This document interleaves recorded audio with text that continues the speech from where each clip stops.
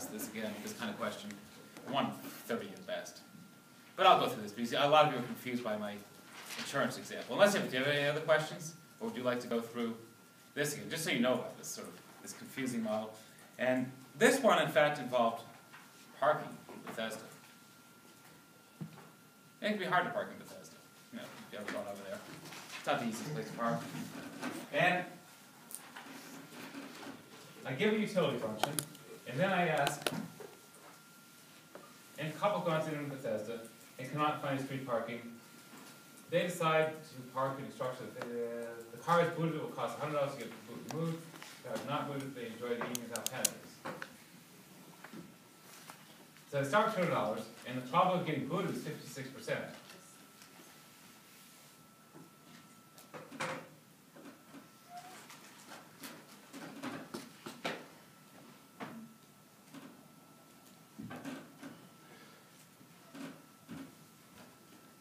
And so you wonder, first of all, if you want to be realistic, you wonder, well, if the probability of getting booted is 56%, it's going to cost $100, why aren't they parking in a lot?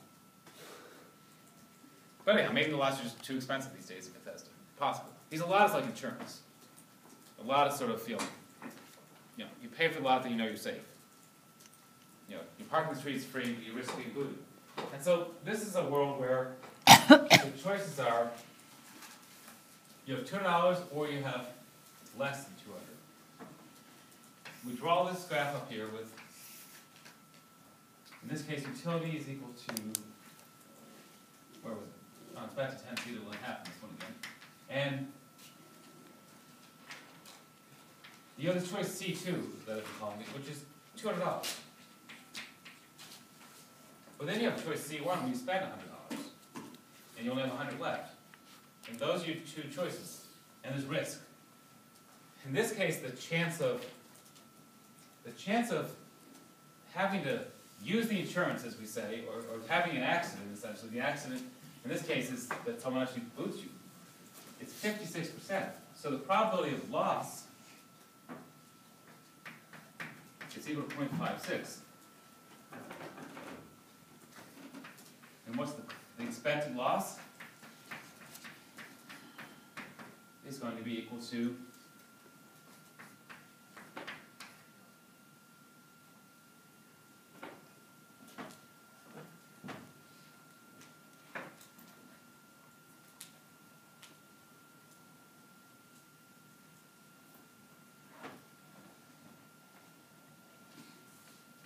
oh no, it's $100. Sorry, it's $100.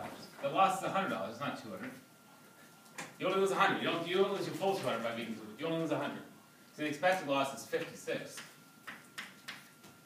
Or then your expected consumption is C2 minus the loss, or $144.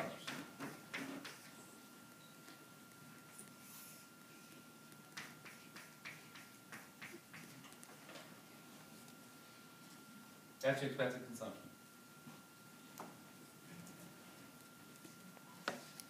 What's the expected utility for the night out with this risk? What utility goes along with that?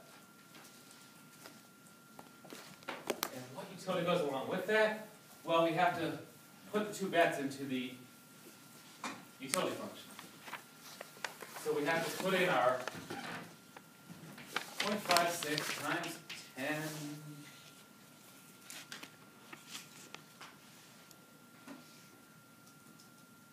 times 10 times C times 10, 0.56 times 10 times 100 to the 1/2 power plus 0.44 times 10 times 200 to the 1/2 power. Or this is 56, this is 62.2, and it ends up being 118.2.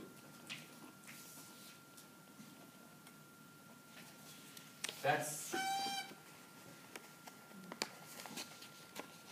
the utility. That's the utility from your night out. It's the utility of your night out with risk. Or the expected. That's the utility of your night out with risk.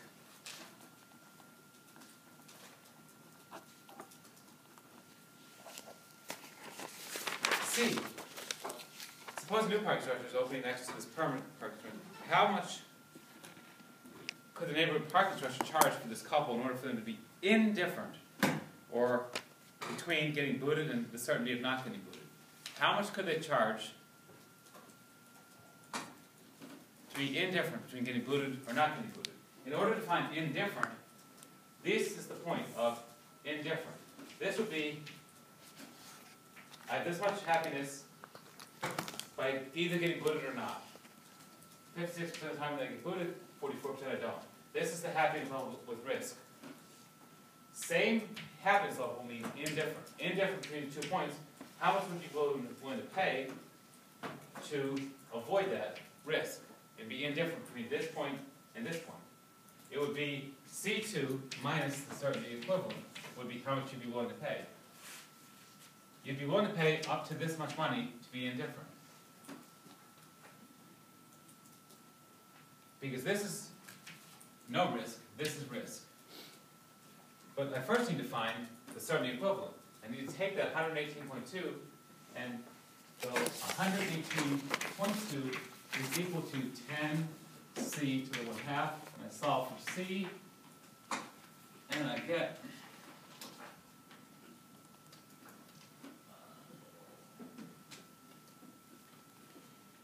$139.7.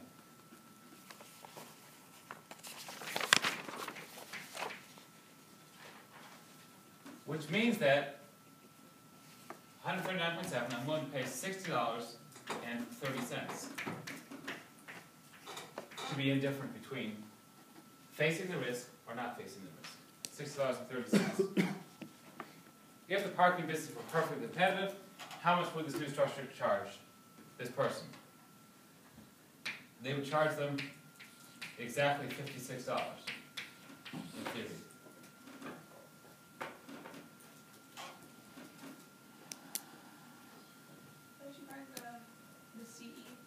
How did I find CE? Oh, I found the utility level from this example, doing this here.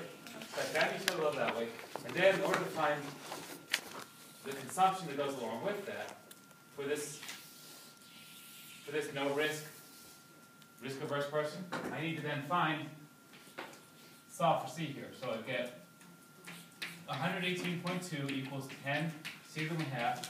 I divide by 10 on each side and I get 11.82 is equal to C to the 1/2.